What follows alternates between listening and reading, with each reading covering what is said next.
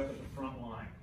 Peaceful protesters, often by the organizers of this kind of thing, they'll try to get the people that just kind of show up to see what's going on, but they're not quite all in on throwing things and engaging in violence. They'll try and get them to go up towards the front, and I'm going to show you a video that illustrates a lot of this here in a minute.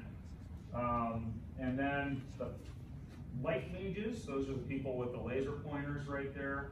In blue, you'll see people with slingshots. Fire mage, I didn't make these terms up, and I don't know if this is what everyone calls these, but these are the people who throw flammable stuff, fireworks, all the way back to the communications people and some of the people who are trying to organize the group. What we have learned over the years about events like this is that agitators will come